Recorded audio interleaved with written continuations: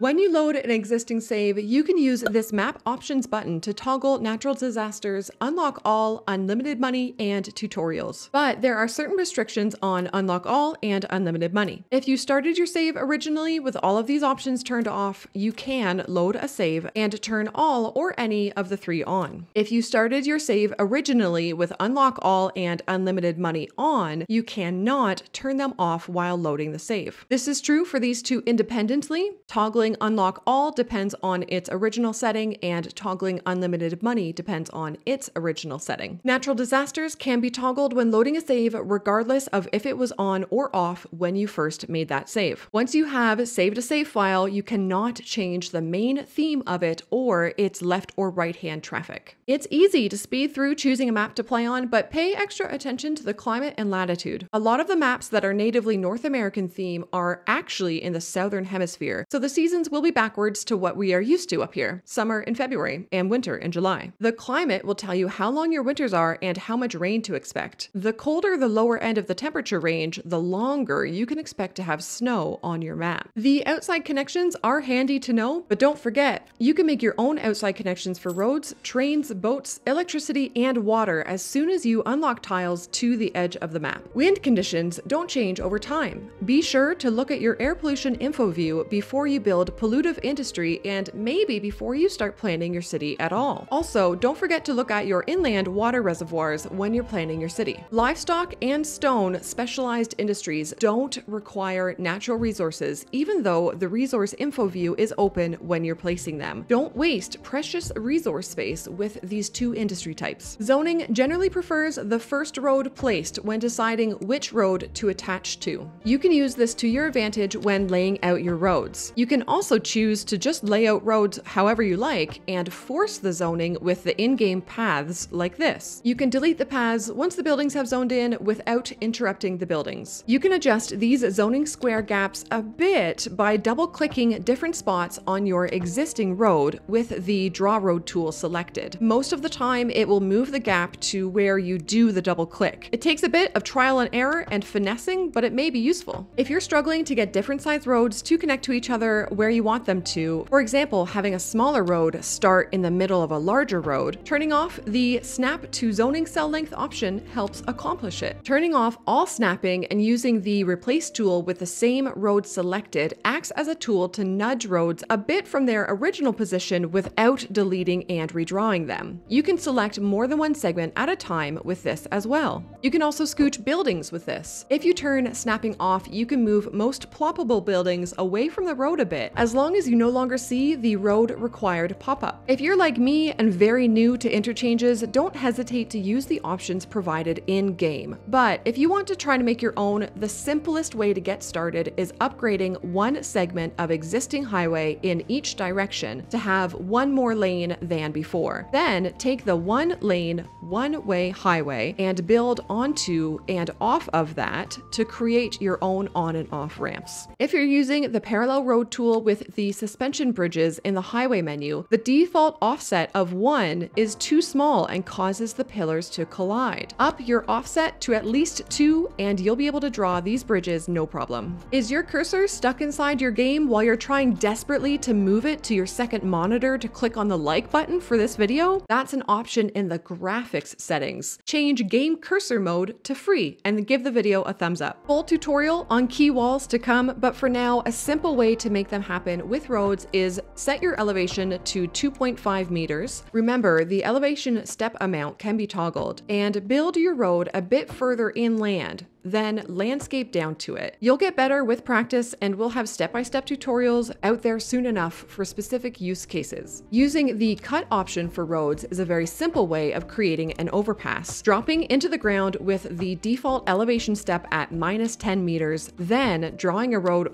at 0 meters over it is very easy to do. There are different trees available depending on if you have the European or North American theme selected. Don't miss out on your tree of choice. When right-clicking with the Place Multiple Trees option, this snapping tool turned on means it will only remove trees of the type you have selected. Unselect this tool and set your brush strength to 100% to remove all the trees from an area as quickly as possible, though you'll likely still have to mouse back and forth a bit. You have to buy tiles to the edge of the map to be able to import or export water, while doing so with electricity is available right away because the hydro line is brought to the starting tile. While you may already know that the page up and down keys change the elevation of networks like roads and power lines, on PC, the page up and page down buttons are default for changing your views between above and below ground as well. This works when you're just viewing the city as well as when you're bulldozing something. If you have plenty of low-density residential demand, have zoned some, but it's not growing in, check the zoning info view. If the road you've zoned on is red, people don't want to live there in the density you have selected. Speaking of the zoning info view, you can toggle it off by pressing this I in the top left corner or with the default hotkey I on your keyboard. At this time, there is no permanent toggle for it though, so you will have to press I again as you switch between zoning tabs. You can generally get through the game without loans entirely. Their interest rates are quite high and get higher as you take out more. So if you do take a loan, try to pay it back as soon as you can. This said, remember, there's no absolutely correct way to play games like this, and if you want to take a loan out to plunk a thing down, don't let some nosy YouTuber tell you that you're playing the game wrong, okay? Especially if you're coming from the first City Skylines game, don't hesitate to tax people more than our old comfort zone of 12%. Taxes in City Skylines 2 tie into a bunch of different game mechanics like land value, rent, and demand, so there are times to make them much higher or lower than what you may expect is standard. If you find yourself wishing for a few more map tiles or development points to make progress on your next project, you can cheese a milestone or two by placing buildings that grant you a big chunk of XP, then bulldozing them. You get 75% of your money back if you bulldoze a building immediately. And hey, if you want to play the game without cheesing milestones like this, don't let pushy YouTubers tell you you're doing it wrong, alright? Transit depots only have so many vehicles that are available for use across all the lines you create. If you see this pop up, it means the total number of vehicles you have requested across your lines is more than the depot holds, and you need to either add another depot or upgrade the existing one. Changing between the transit vehicle models can also cause this pop-up, as the old vehicles need to come back to the depot and the new ones need to be sent out. Don't stress when you change the models, and let the game run a bit before mathing out your vehicle numbers. To bring citizens and cargo to your city from outside connections, you have to draw a path from the transit building to the outside connection and back. This applies to trains, boats, planes, and buses. Citywide policies are tucked away in this city information menu that you get to by clicking the button beside the demand bars. District policies are easier to find in the pop-up when you click the district name. District info views are one of a combined 3 that I like to use when working out what to zone outside of residential. The population info view tells you your overall unemployment percentage, which in a perfect world, I would like to keep closer to 0%. The workplace availability info view shows you which education levels you have jobs available or not available for, which helps you choose between industry for lower education and office for higher education, for example. And the district info view shows you the employment situation within that district compared to the number of residents, which you can work on balancing if you want people to be able to work closer to home. If you're struggling to get any high-density residential demand after unlocking the big town milestone, make sure you have at least a college or university, if not both, and set your taxes generally somewhere above 15%, but gradually lower for the higher educations. It takes time, but this will attract students to the city or encourage your existing citizens to go to school, which means they will want smaller spaces to live in, as smaller living space generally means more affordable. The production tab in the economy menu can help you choose which specialized industries to place. If you see a material that has a substantial deficit